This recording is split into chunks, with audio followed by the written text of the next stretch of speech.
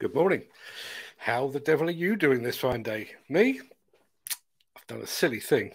I've done a very silly thing indeed. On Saturday, I went to Eastbourne with my wife and 3 of my 4 children. We went partly to celebrate Father's Day, and happy Father's Day to all those fathers out there. We walked along the front, we ate fish and chips by the sea, and generally had a very pleasant time. However, we also walked about 8 miles, the furthest I've walked in about 2.5 years. So while I had a lovely time, my Achilles tendon on my right foot did not. And so rather than striding about Hillhead 2022 purposefully as if I own the joint, it looks like I'll be hobbling around it instead. However, I will not let that stand in the way of my first major meet and greet since March 2022. So without further ado, let me post the question of the day, roll the intro, and get this show on the road.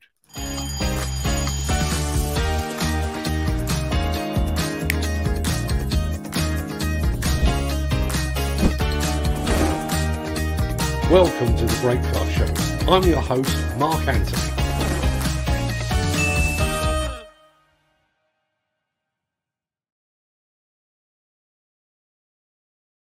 And it's Monday, the 20th of June, the day before Hillhead. And as that remarkably persistent guy just said, welcome to the Breakfast Show. I am your host, Mark Anthony. In today's show, the Teesworks project continues to deliver the big bangs.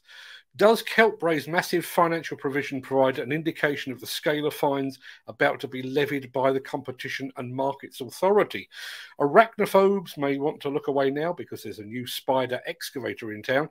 With its arrival in the UK now imminent, XCMG has laid out its electrification plans, and we're looking back at the Platty Joobs with those fine folks at JCB. And finally, for the final time, we will be looking ahead to one of the products that might catch the eye of Hillhead 2022 visitors, and it might catch a bit of dust as well along the way. We'll get to all of that in just a second, but first, let's see who among the rich and the shameless will be celebrating a birthday on this day of days. Happy birthday!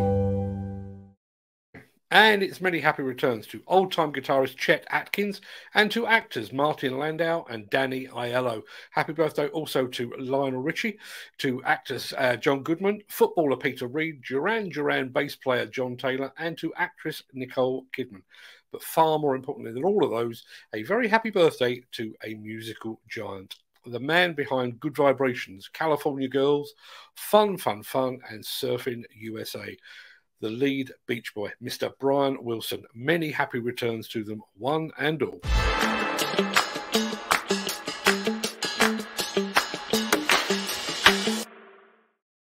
Now, regular viewers will know that we like, whenever possible, to start each new week with a bang. And those fine folks at Brown & Mason have come up trumps for us once again.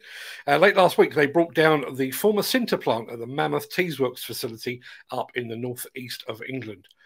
And thankfully, we have the footage.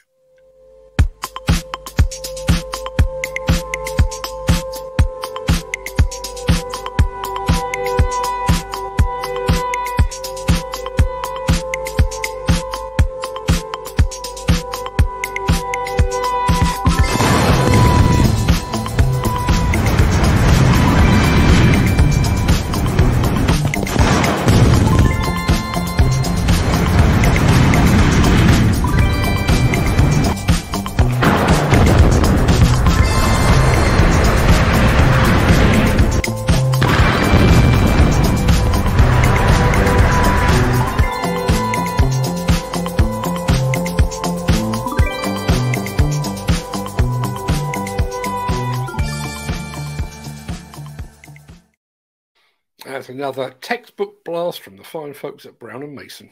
Axoft and Svantec are your high-end partners for noise, vibration, dust and air quality systems, sensors and software. To find out more, visit axoft.co.uk or call 01234 639 550. Just pressed the wrong button, might bear with me. So, on Friday's show, if you can cast your mind back that long, I made reference to the breaking news that Keltbray had set aside a massive £6 million for what it described as a civil regulatory matter. There's a couple of things to unpack from that disclosure, which is believed to relate to potential fines following an investigation by the Competition and Markets Authority, or the CMA, as we should all know them by now. The first thing to unpack, I think, is the sum of £6 million. According to Keltbray, the timing and outcome of this matter is uncertain. However, the range of potential liability is between £3.9 and £16 million. Having received advice, a best estimate provision of £6 million in relation to potential liability has been considered by the directors to be appropriate. Okay, now the other standout from this latest statement is the wording. Keltbray said it is addressing a civil regulatory matter relating to historical issues which arose under a previous management team. Now, you may recall that Carey Group announced some 4 months ago that it too had set aside a massive amount of money, £9 million in their case, for what it described as a regulatory matter relating to historical breaches due to the behaviour of a former management team. Anyone else seeing a pattern here? Now, if you would like to know more about the CMA investigation, which is still ongoing as it stands at the moment, the investigation is into alleged collusion within the UK demolition industry, then boy, oh boy, did you come to the right place, because we have literally just published our latest book in which we follow the CMA investigation from its origins right back in March 2019, right up until the period of limbo in which we all find ourselves today. If you'd like to buy a copy of that book, you could do so using the link in the chat. Alternatively, and probably easier, just hop over to demolitionnews.com and you'll see it advertised there.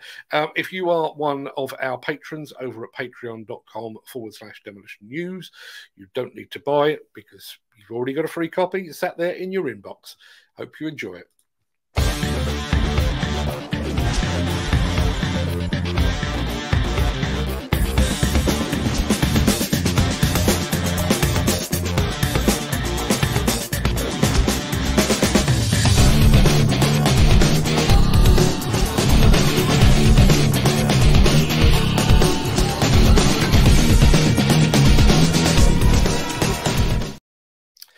Outside the Highlands of Scotland, I can think of very few places in the UK that would ever need a spider excavator, and yet I find them endlessly fascinating. I can watch them for hours at equipment exhibitions. They really are transformers brought to life. Well, there's a new one in town, and this is the Kaiser Allroader.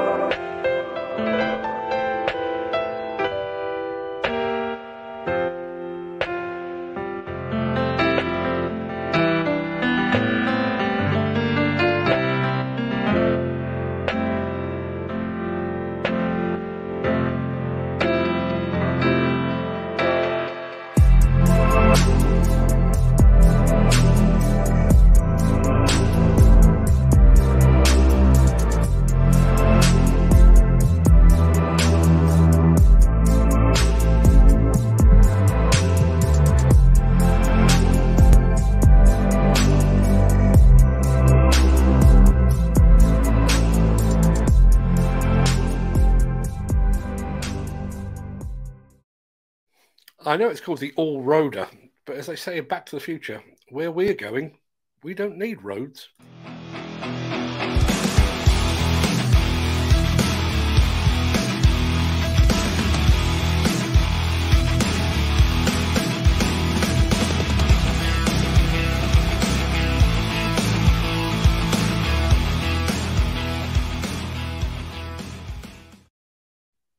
Okay, so I've managed to squeeze in pop culture references to Transformers and Back to the Future so far, so let me continue in that vein. You've heard the expression, the revolution will be televised. You have? Good.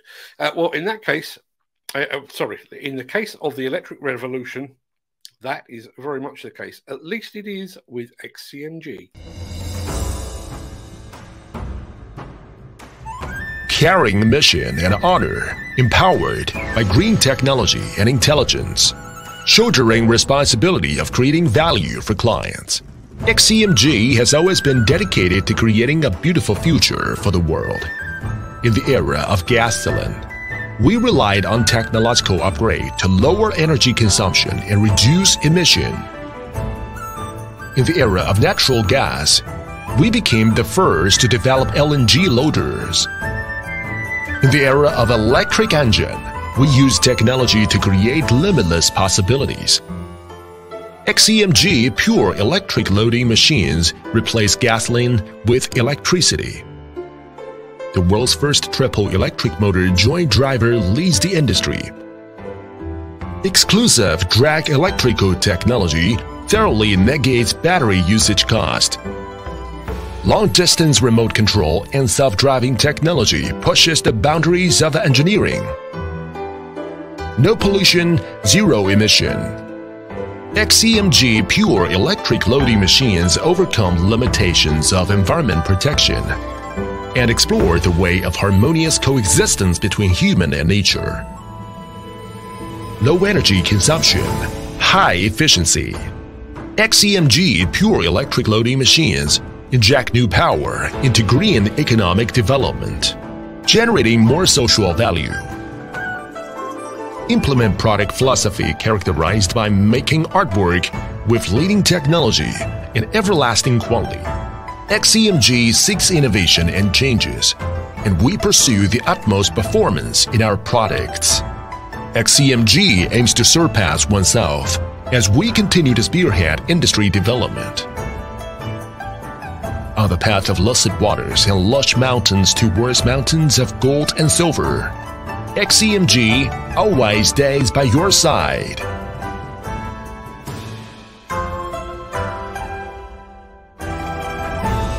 XCMG, for your success. I love how they manage to speak perfect English and yet speaking in a way that sounds like they've never heard it before in their lives. Don't forget, we are expecting to hear more about XCMG actually setting up shop here in the UK next month, I believe it is. So watch this space.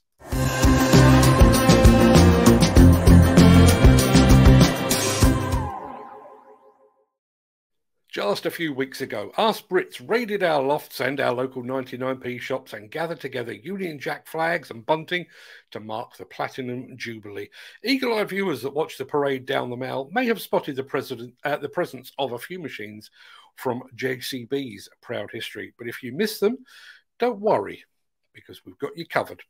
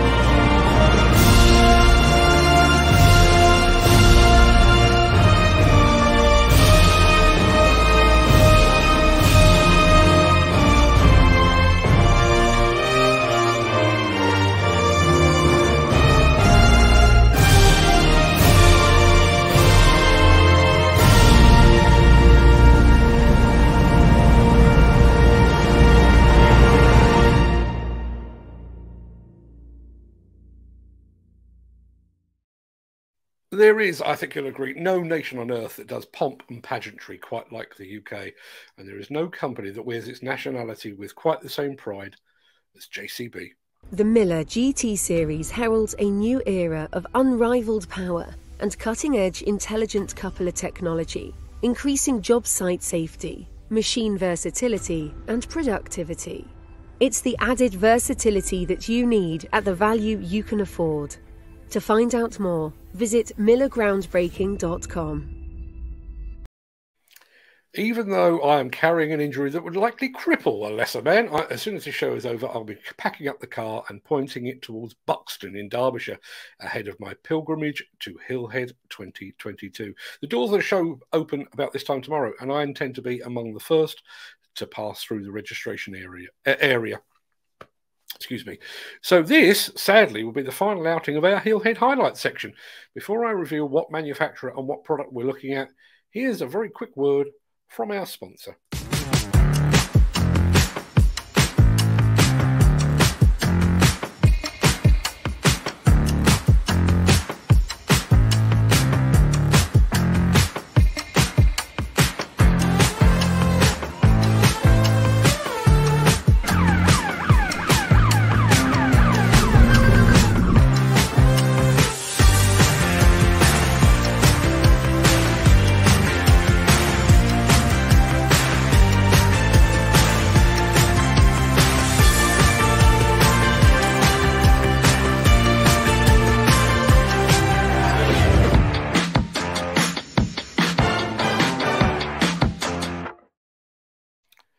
Now, I think we all know that the Hillhead show has its own microclimate in which sun, rain, wind, sleet, snow and plagues of frogs can all coexist, often in the same afternoon.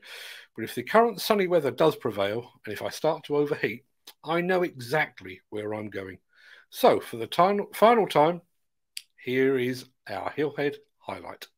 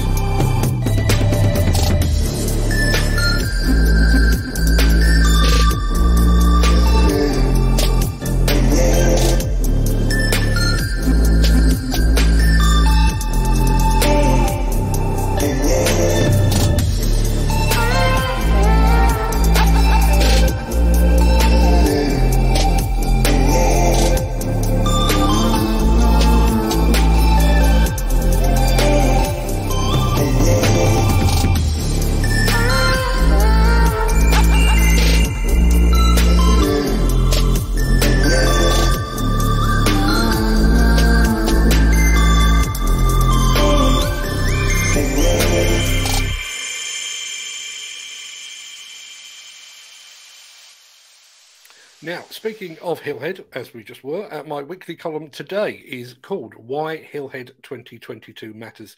You can read it over on LinkedIn, or easier still, you can read it on demolitionnews.com. It's currently today's lead story. I've also posted a link to it in the chat to make your life even easier. Sorry to interrupt the guy with the funny glasses, but if you're enjoying this video, please hit the like button as it helps our channel. Or, better still, share this video with a friend or a colleague. Thank you. Right, back to Beardy. Right, that pretty much wraps up the show, or the main part of the show at least, for today. And it wraps up this show until Friday as well. Oh no, I hear you cry. Say it isn't so. Well, look, I've done the maths and it doesn't work. I was planning to broadcast from our accommodation in Buxton for the duration of the show, but by the time I've wrapped up the show and pushed it out throughout all our various social media channels, I wouldn't be getting to the show until about noon each day. And there's no way I can get around the whole of Hillhead in 3 half days. So after today, the show will be going into a 3-day hiatus, so we can capture as much of Hillhead as is humanly possible.